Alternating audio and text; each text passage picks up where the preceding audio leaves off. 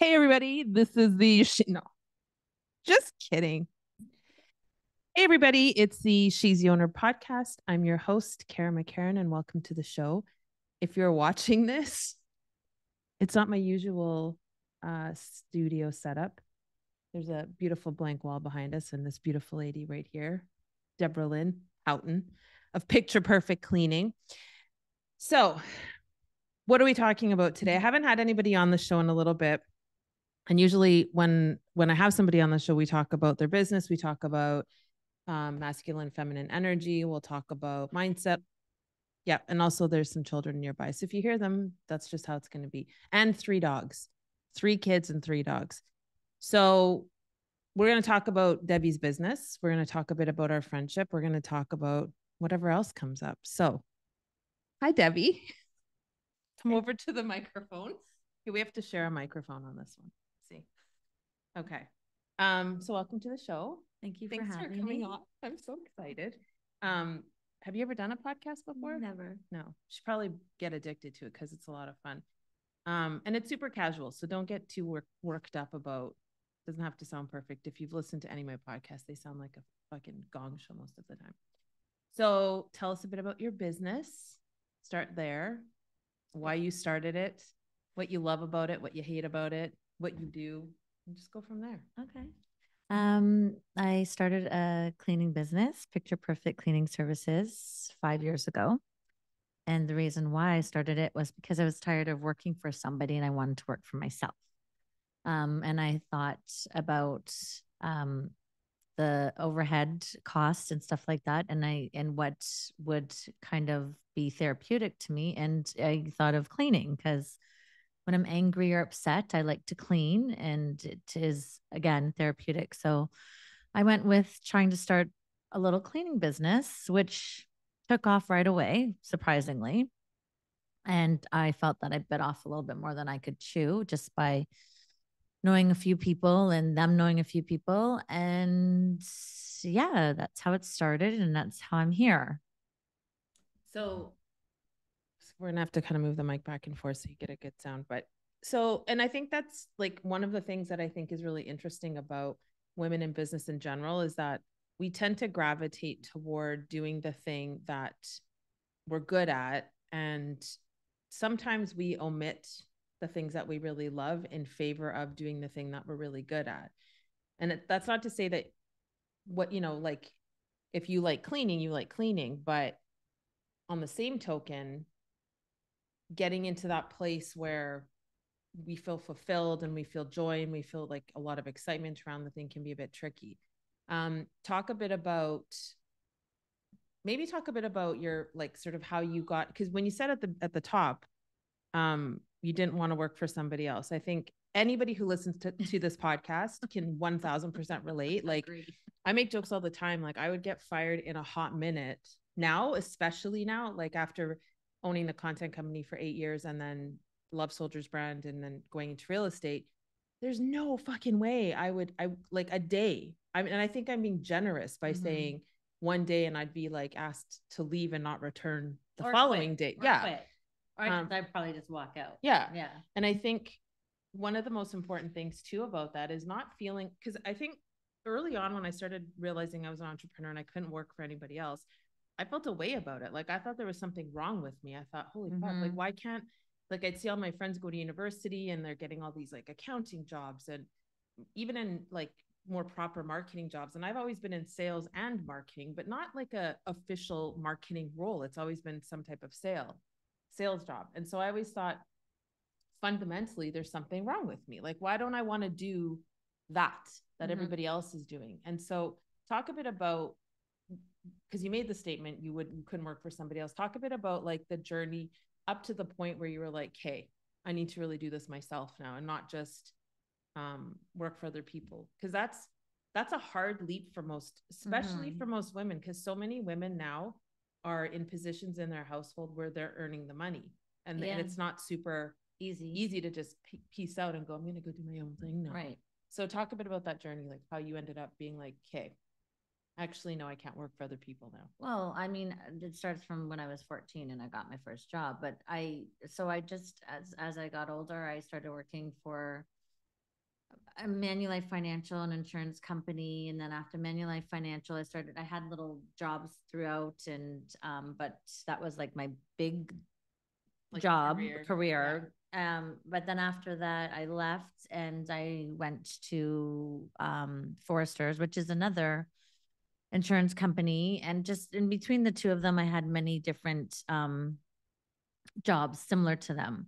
But my biggest thing was the travel, and because I worked downtown Toronto, and the travel every single day was like I felt robotic, and it was like 2 hours there, 2 hours back, working an 8 hour shift. So basically, you're doing a 12 hours out of the day. Yeah. And I remember some mornings going into work, I'd cry my way into work, and I'd probably cry my way home.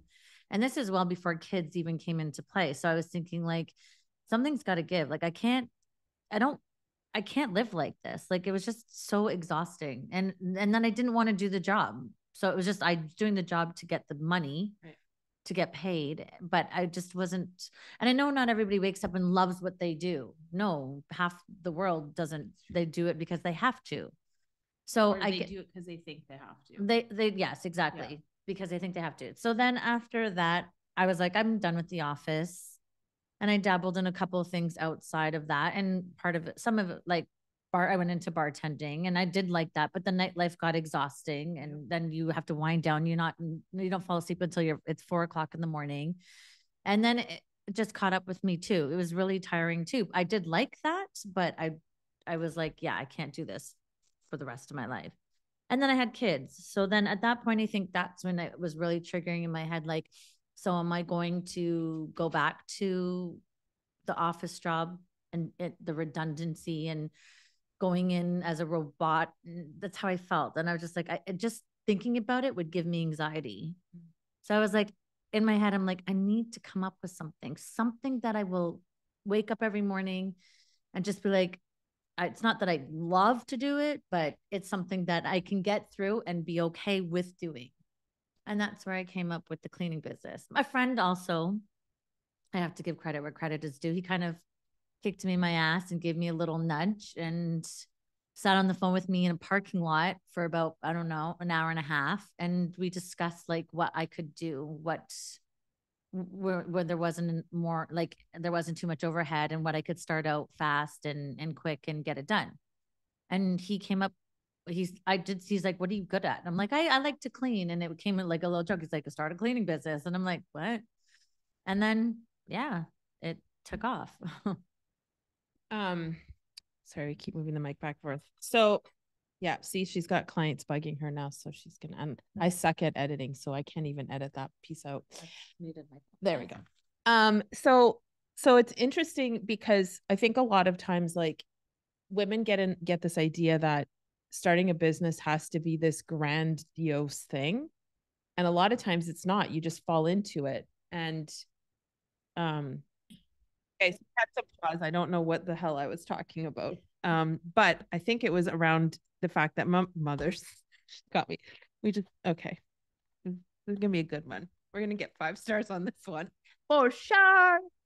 That women think that starting a business has to be this big grandiose thing, and it doesn't always. Like, it kind of depends, because I've talked to like even clients who are like, oh, I can't do that, I can't start that, and I'm like, why? And they have this idea in their head about what starting a business means. And it's always way bigger than actually just putting one foot in front of the other. Like for you, I mean, you could have cock blocked yourself a million times into not starting it because, oh, I need this, I need a website, or I need this, or I need cards, or blah, blah, blah, blah, blah. When oftentimes it's just do the thing, like do one thing, get one client, and then that will start to bleed into it. So talk a little bit about when you started, what your mindset had to be to like actually do the first clean and then the second clean, or were there parts where you're like, I can't do this? I mean, obviously knowing you the way I know you, I feel like you would just bulldoze your way through it, and not get caught up too much in your head about it. But were there moments in the beginning where you were like, I'm either going to do it or I'm not? And then what pushed you through? I don't think I actually had the time to think about stuff like that, because it just, like I said, it took off. My first actual client was the friend that gave me the kick in the ass. And so I just started cleaning his house on a biweekly.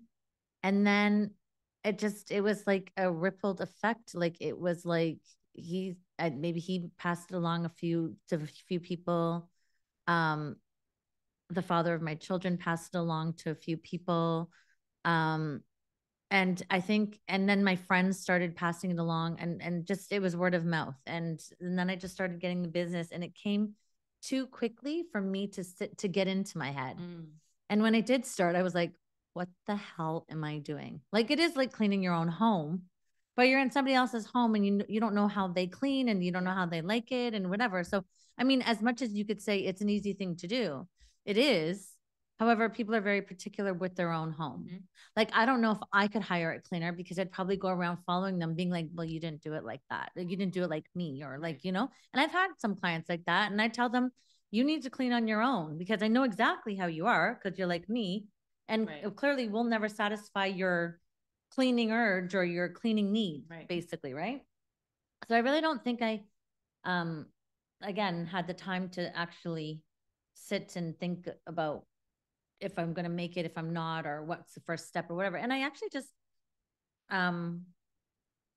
blew through it. Like I sat down, I was very organized and what I needed, and I went out and got everything. And I even actually created my own brochure, like a twofold brochure. And I had someone to put it all together for me, but I did all the different types of cleans and the costs, and I did the pictures, and I put it all together, and I was like, holy crap. I've never thought that I was ever creative like that. But when you're in that moment, you're like, this is from my business and I got to do it. So I was very proud of that. I did that, actually. Yeah. And it's weird because when you don't go back, like I find that women, we tend to, and it's part of its conditioning, but we tend to not celebrate the little things. And I'm always saying to you, like, let's celebrate the tiniest little thing. Yeah. Because then it starts to prime your brain to find things to celebrate. And I think, like, just the fact that you said that, a lot of times we don't consider, like, it's a brochure. But if you went and polled, 100 women in an office, maybe 3 of them could pull it off. And you think it's no big deal because I did it. Talk a bit about, like, I know that that's one of the biggest things for me in my entrepreneurial journey, especially in sales. Like, I think everybody can sell. I think everyone can build rapport as fast as me, but they can't. And I get reminded of that by people who it's not in their nature to do that. So, like, when you think about something maybe that you, like a skill or a gift that you have, first of all, are you comfortable recognizing the gift? First, I want to know what you think your gift is. And then the second part to that is, are you comfortable owning that gift, or are you still shy away from it because you think, well, it's not hard, everybody else can do it, of course I can do it? I think one of my gifts, not one of my gifts, because I have so many. You do. I think one of my gifts is just believing in myself. As much as sometimes I'm like, Kara, I know I can't do this or whatever, but I think one of my gifts is knowing I'm going to get it done. And that's like my ultimate gift, like feeling like whatever comes my way, I'm tearing up. Shocking. Such a sap. Nope. Whatever comes my way, I'll get it done. Yeah. So I think that alone is a huge thing. Adversity, like there's roadblocks in every part of our lives. And I think, sometimes I'll cry, and it's probably hitting a nerve or a trigger, but I think just hurdling them, getting over those hurdles, I think that's a huge gift of mine. I think I've had that it was from when I was younger. But yeah. And just like, because I don't think, like, for instance, my cleaning business, I don't think I have like a gift to clean. I think I have OCD. I'm diagnosing myself, but like, I don't really think that that's a gift that I like to clean, but I do believe in a way when you think about it, because some people just don't have that tenacity. Exactly. And then they just leave it or whatever. But I, like, as one of my girlfriends said, she's like, I don't know how you do it. Like, you just are go, go, go, go, go, you get it done. And that's partly cleaning and organizing. And I think that just, it helps clear my mind really at the end of the day. So as for the gift thing, yeah, I just think it's just my perseverance, I think is definitely. And where do you think that comes from?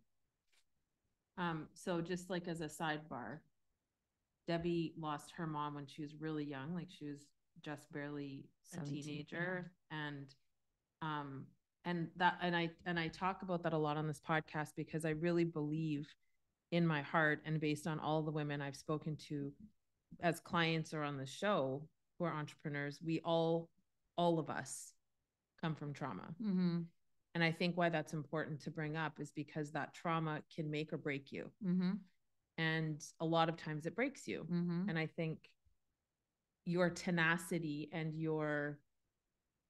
it's like, she is one of the most, and like, I'm going to get emotional, but she is one of the most fiercely loyal, loving women I've ever met.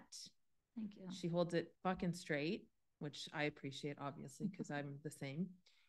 But like there's no fear, like when you're friends with Debbie, there's no fear of the thing's not going to get done. Like if there's a fire, and that's interesting because that's usually my role in a group. Yeah. Is don't worry, I've got it. And her and I sometimes compete for the mother hen role, or I think we also pass it back and forth to each other, which I think is telling, and it says a lot about what sisterhood is nowadays versus 5 years ago when people said, oh yeah, we're totally sisters, but they talk shit about each other behind the back.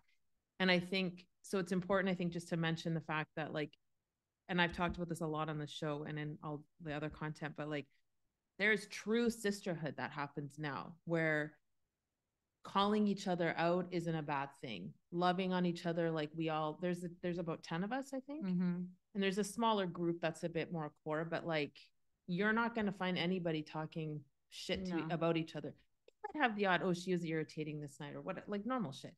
But nothing that you couldn't say to their face. Right. Exactly. And I think that's like, and the trauma piece to that is, for me anyway, like I've always had this, and I've talked openly about not feeling like I have a sense of belonging anywhere.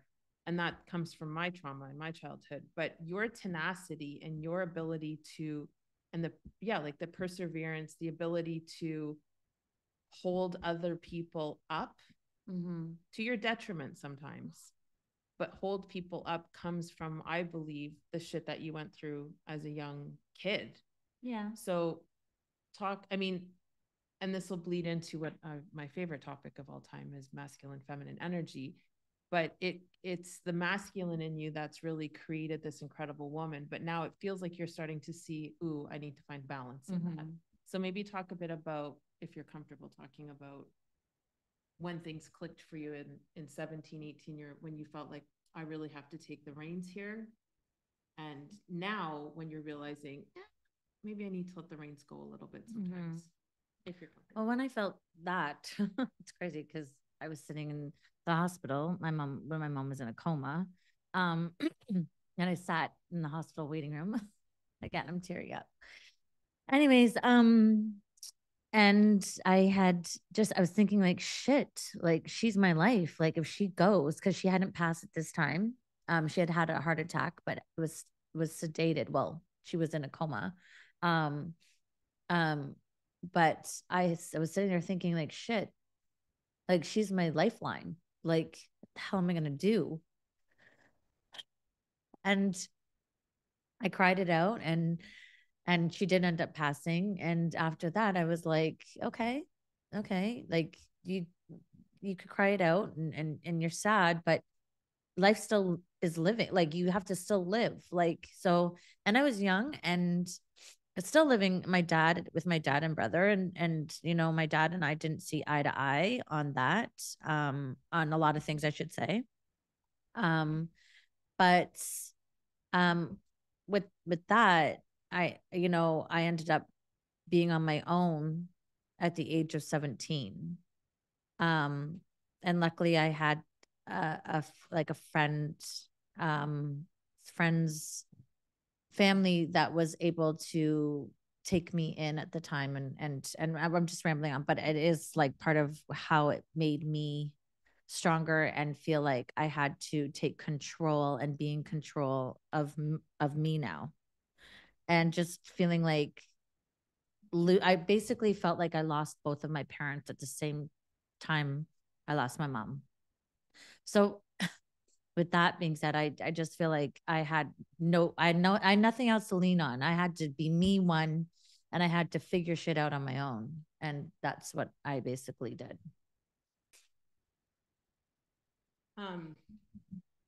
So sorry, we're just trying to coordinate the kids and stuff. So if it's a bit choppy today, I apologize. But so at 17, trying to wrap your head around you're basically fending for yourself. Do you feel like you ever got a chance to like be a dumb kid at that age, or did you instantly go into adult mode? Oh, instantly adult mode. There was no more. Excuse,